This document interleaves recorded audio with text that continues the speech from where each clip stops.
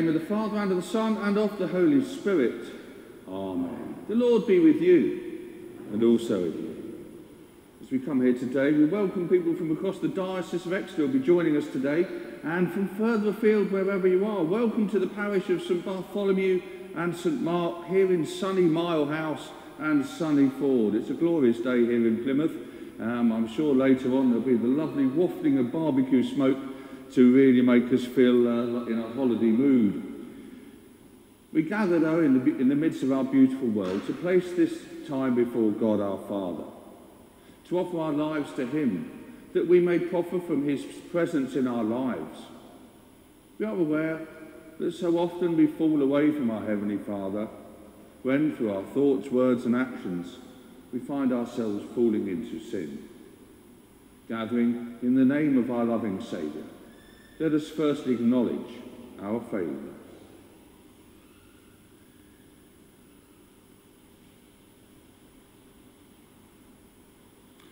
Lord, you are born from the Virgin Mary for the salvation of the world. Lord, have mercy. Lord, have mercy. Christ, you died on the cross to heal the wounds of sin. Christ, have mercy. Christ, have mercy. Lord, you rose from the dead to open for us the gates of heaven. Lord, have mercy. Lord, have mercy. Almighty God, have mercy on us. Forgive us our sins and bring us to everlasting life. Amen. Glory to God in the highest, and peace to his people on earth. Lord God, heavenly King, almighty God and Father, we worship you, we give you thanks, we praise you for your glory. Lord Jesus Christ, only Son of the Father, Lord God, Lamb of God, you take away the sin of the world, have mercy on us. You are seated at the right hand of the Father, receive our prayer. For you alone are the Holy One, you alone are the Lord, you alone are the Most High, Jesus Christ, with the Holy Spirit, in the glory of God the Father. Amen. And so let us pray.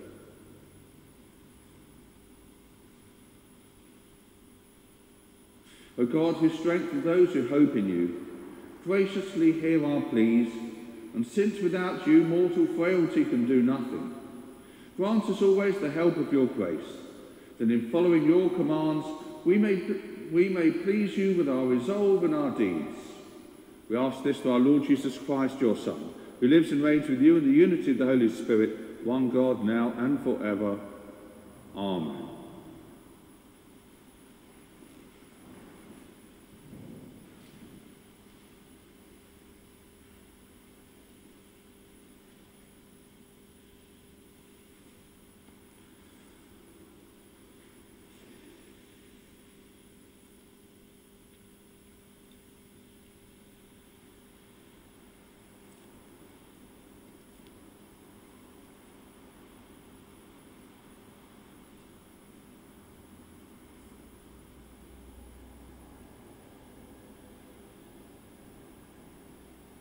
A reading from the book of the prophet Ezekiel. Thus says the Lord God, I myself will take a sprig from the lofty top of a cedar. I will set it out. I will break off the tender one from the topmost of its young twigs. I myself will plant it on a high and lofty mountain. On the mountain height of Israel I will plant it, in order that it may produce boughs and bear fruit, and become a noble cedar. Under it every kind of bird will live, in the shade of its branches will nest winged creatures of every kind. All the trees of the field shall know that I am the Lord. I bring low the high tree, and I make high the low tree. I dry up the green tree, and make the dry tree flourish. I, the Lord, have spoken. I will accomplish it. This is the word of the Lord. Thanks be to God.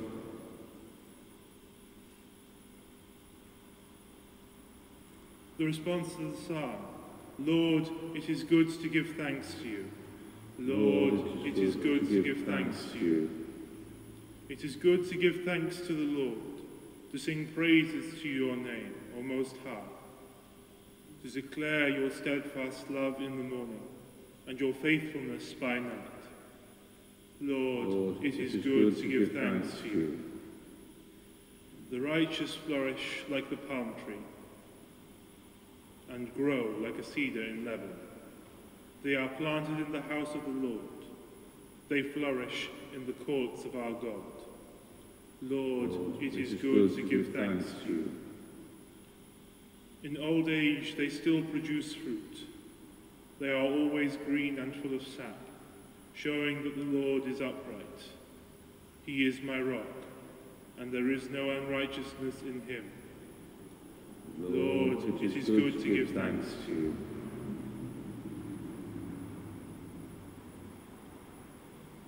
A reading from the second letter of Paul to the Corinthians.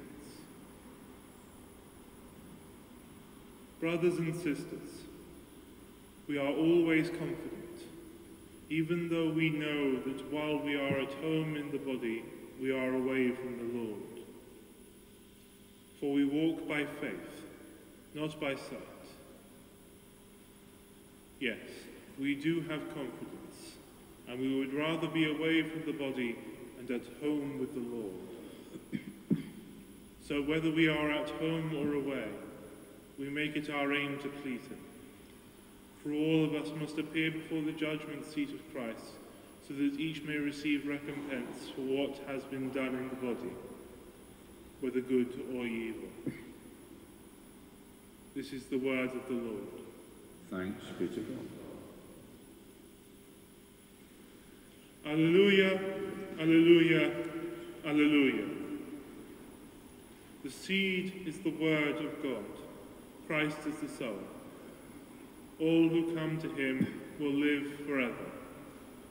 Alleluia, alleluia, alleluia.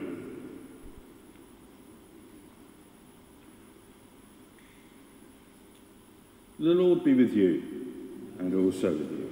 Hear the gospel of our Lord Jesus Christ according to Mark. Glory to you, O Lord. Such a large crowd gathered around Jesus that he got into a boat and began to teach to them, using many parables. Jesus said, "The kingdom of God is as if someone would scatter seed on the ground, and would sleep and rise night and day, and the seed would sprout and grow.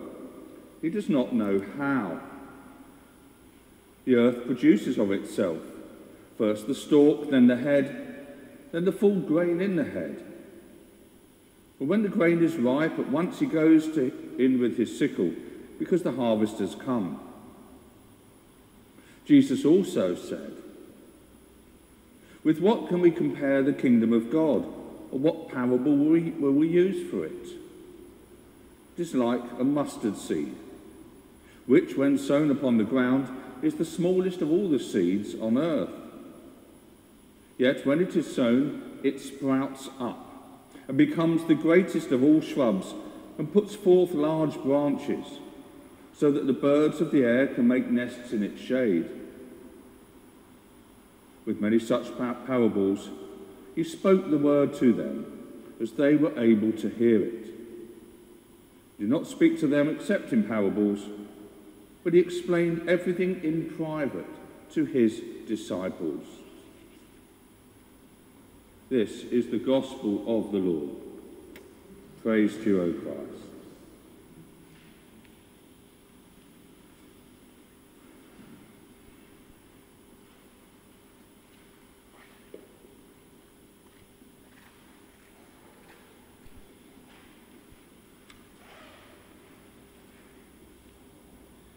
In the name of God, the Father, the Son, and the Holy Spirit. Amen.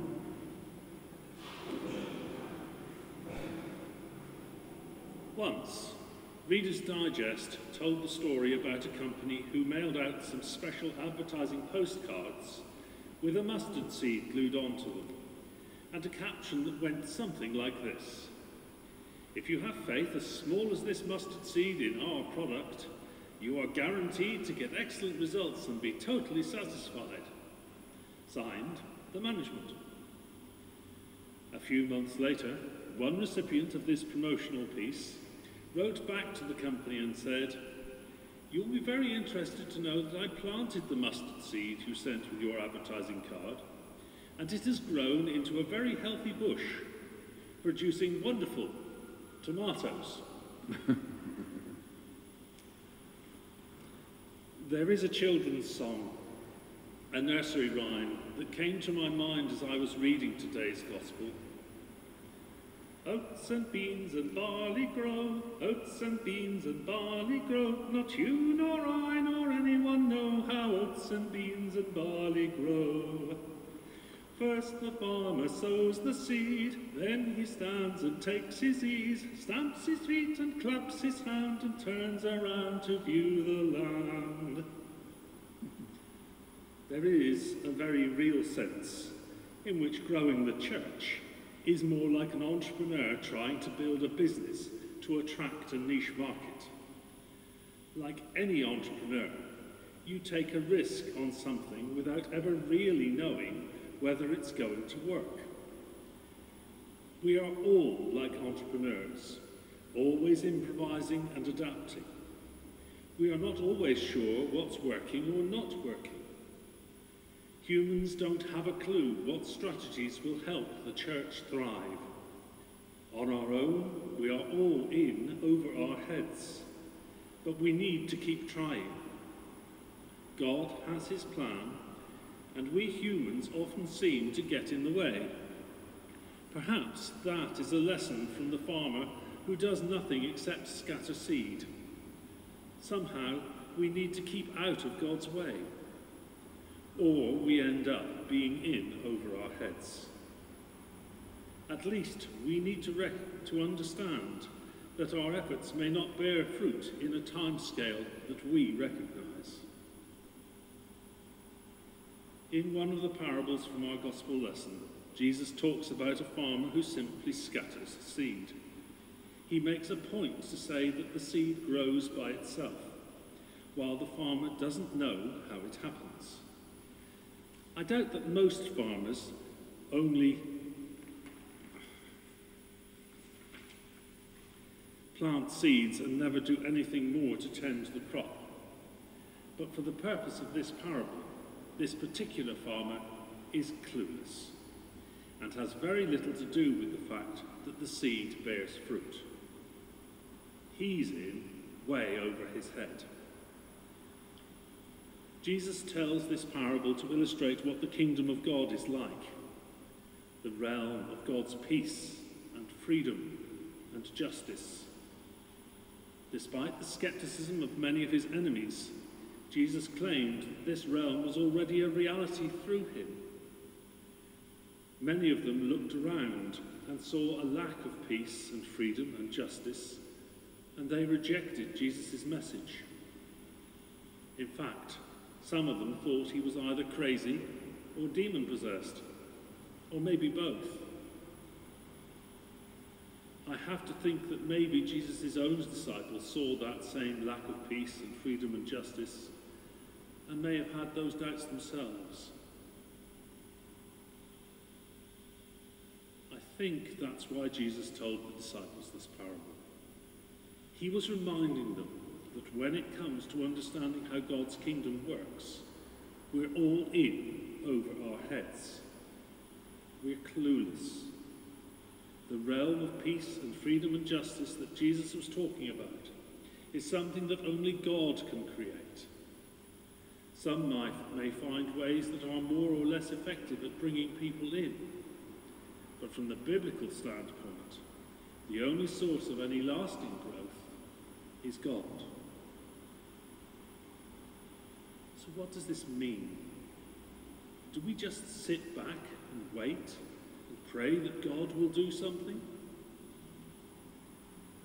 Well, in the first place, I think it means that we have to begin by recognizing the simple fact that we are in a troubling position. We are dealing with matters that are beyond our understanding and abilities. But I think it also means that we have to recognize that it's our job to persevere in the planting and tending of the gospel seeds of mercy and kindness and love. And we keep on planting seeds, even when we don't seem to see many results, because this is beyond us, beyond our control. We have to recognize that we may never know what comes from the seeds we plant, but because they are gospel seeds, they will bear fruit in their own way and in their own time. I think this also means we can't judge by outward appearances. By outward appearances, Samuel should have chosen Eliab, Jesse's oldest son, instead of David, the youngest. By outward appearances, the people in the church at Corinth probably should never have followed the Apostle Paul. If church tradition can be trusted, he wasn't much to look at, and even less of a public speaker. By outward appearances, churches under 100 members may seem irrelevant compared to those with thousands of members. But over and over and over again, the scriptures remind us that we simply cannot judge by appearances. That's especially true when it comes to what God is doing in this world.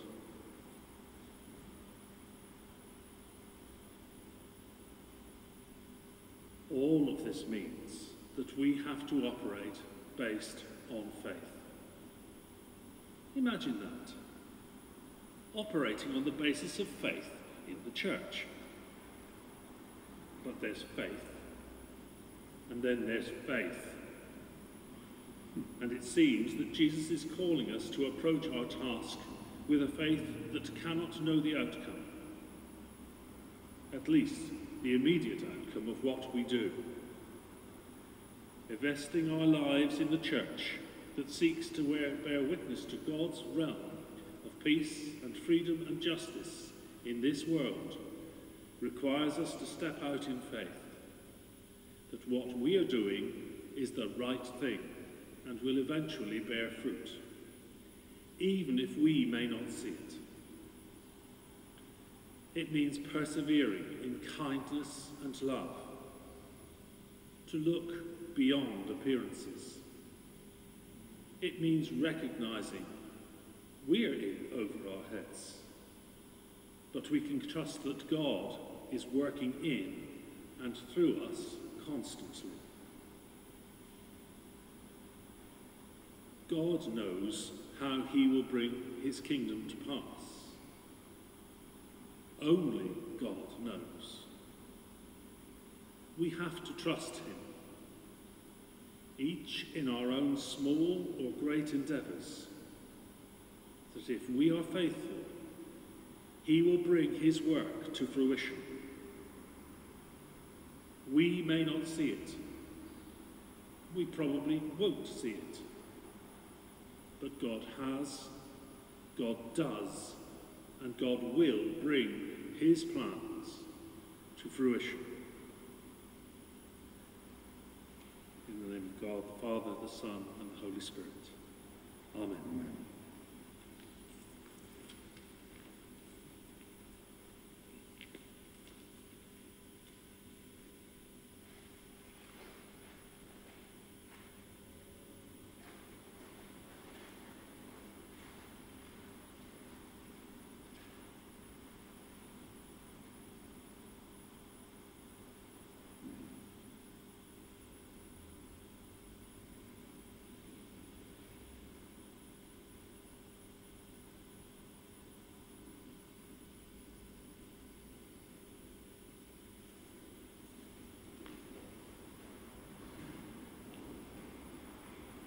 As the people of God scattered throughout the world, let us declare the faith which we hold together as one as I ask you these questions.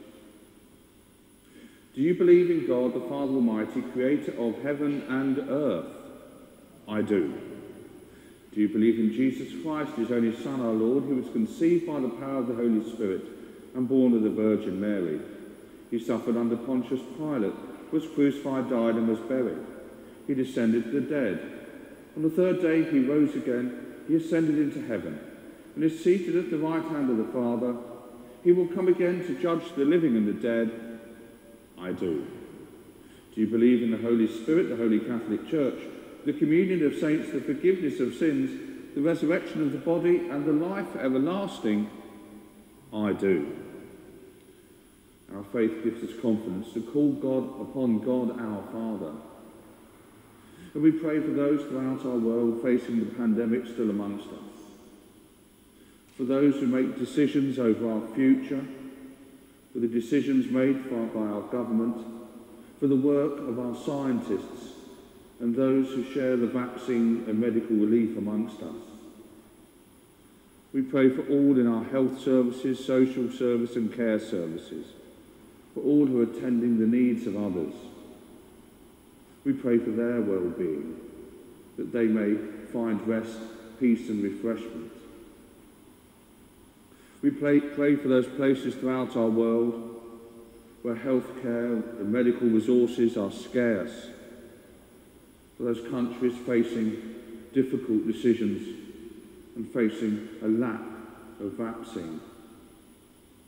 We pray for the work of the G7, for those who have gathered in this land to discuss the future of our world, and from there for governments around our world coming together. We pray for our own communities in which we live, for this city here in Plymouth, for Mile House Ford, for the places in which we live, for our neighbours, our friends, all whom we share our daily lives with. We pray for all we know who are struggling, for those who are ill, those who are injured, for all who are afraid and bereaved, and for those who are alone. We offer to God all on our parish sick lists, those who speak to us and say, please pray for me. May they experience the healing love of Christ and find comfort and hope. And we offer to God those who have departed this life, that they may be drawn into his presence through the mercy and love of our Saviour Jesus Christ, that they may come to experience paradise and come to the fruition that Christ has for us all. We pray for all those whom we love, but yet see no more. And offering them to God our Father, we have confidence to pray for ourselves that when our time comes, through mercy and forgiveness, we may come to dwell in paradise. And so we gather our prayers with our brothers and sisters in every place, and offer our own needs and concerns to God our Father, confident that when we pray in the name of our Saviour, that the presence of the Holy Spirit will lift us up. We offer our own needs now in his closer presence.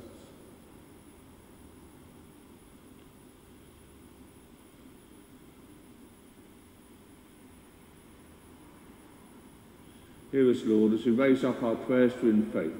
Read our hearts well and answer these prayers in ways we know and in ways we cannot understand.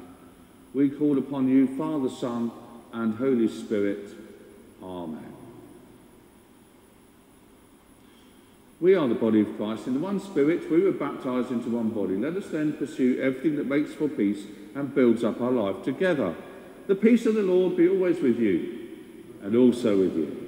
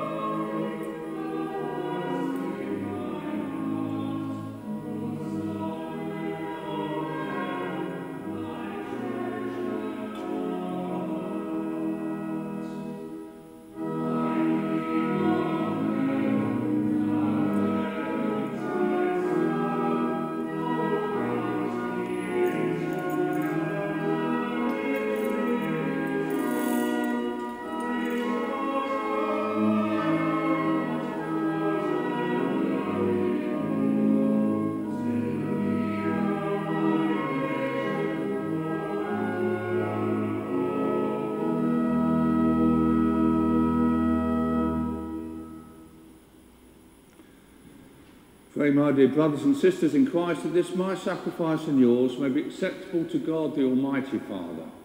May the Lord accept the sacrifice at my hands for the praise and glory of his name, for our good and for the good of all his church. O God, who in the offerings presented here provide for the twofold needs of human nature, nourishing us with food and renewing us with your sacrament, grant, we pray, that the sustenance they provide may not fail us in body or in spirit. We ask this through Christ our Lord. Amen. The Lord be with you, and also with you. Lift up your hearts. We lift them to the Lord. Let us give thanks to the Lord our God. It is right to give him thanks and praise. It is truly right, our duty and our salvation, always and everywhere to give you thanks, Lord, Holy Father, Almighty and eternal God, through Christ our Lord. In him you have been pleased to renew all things, giving us all a share in his fullness. For though he was in the form of God, he emptied himself, and by the blood of his cross brought peace to all creation. Therefore he has been exalted above all things, and to all who obey him has become the source of eternal salvation. And so with the angels and archangels, with thrones, dominions, and with all the hosts and powers of heaven, we sing the hymn of your glory as without end we acclaim, Holy, holy, holy Lord, God of power and might. Heaven and earth are full of your glory. Hosanna in the highest. Blessed is he who comes in the name of the Lord. Hosanna in the highest. You are indeed holy, O Lord, and from all you have created rightly gives you praise. For through your Son, our Lord Jesus Christ, by the power and working of the Holy Spirit, you give life to all things and make them holy. And you never cease to gather a people to yourself, so that from the rising of the sun to its setting, a pure sacrifice may be offered to your name. Therefore, O Lord, we humbly implore you, by the same Spirit graciously make holy these gifts we have brought to you for consecration, that they may become the body and blood of your Son, our Lord Jesus Christ.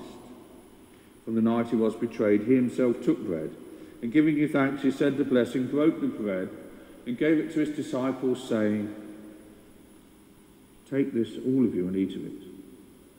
This is my body, which will be given up for you.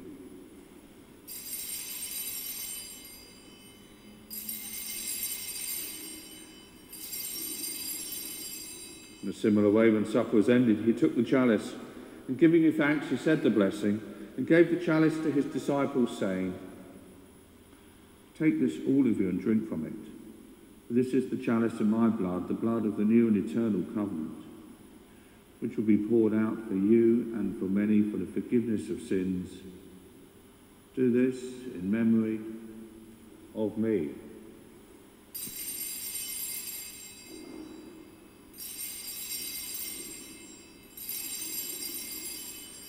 Great is the mystery of faith. Christ has died, Christ is risen, Christ will come again. Therefore, Lord, as we celebrate the memorial of the saving passion of your Son, his wondrous resurrection and ascension into heaven, and as we look forward to his second coming, we offer you in thanksgiving this holy and living sacrifice.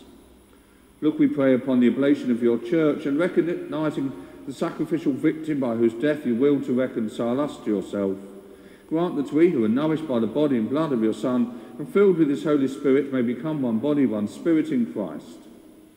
May he make of us an eternal offering to you, so that we may obtain an inheritance with your elect, especially with the most blessed Virgin Mary, Mother of God, with your blessed apostles and glorious martyrs, Bartholomew, Mark, Anne, Mary of the Cross, and with all the saints, on whose constant prayer in your presence we rely for unfailing help.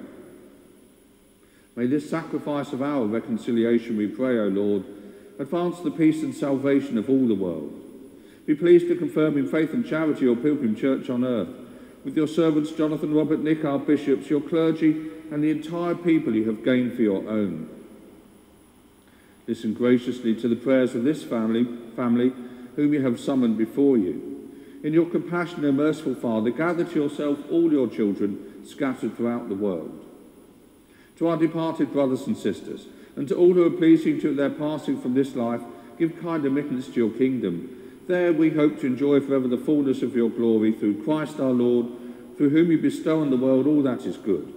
through him and with him and in him, O God Almighty Father, in the unity of the Holy Spirit, all glory and honour is yours, for ever and ever. Amen.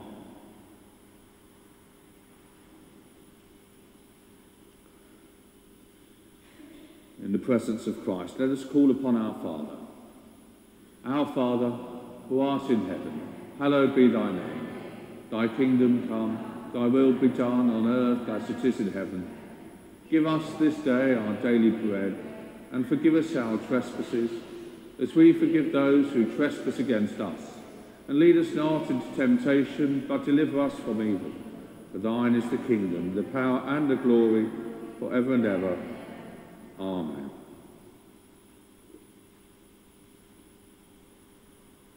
Lamb of God, you take away the sins of the world, have mercy on us. Lamb of God, you take away the sins of the world, have mercy on us.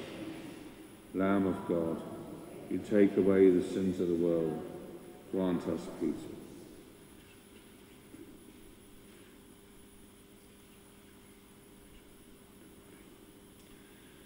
This is the Lamb of God who takes away the sin of the world. Happy are those who are called to his supper. Lord, I am not worthy to receive you, but only say the word, and I shall be healed.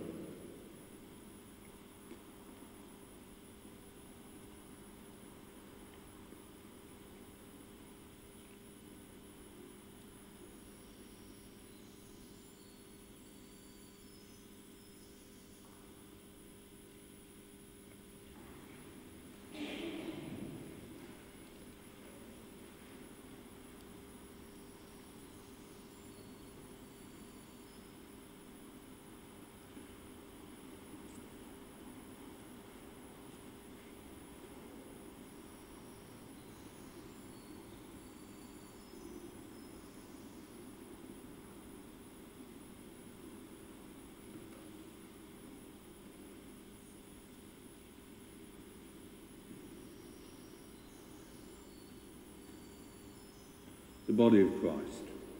Amen.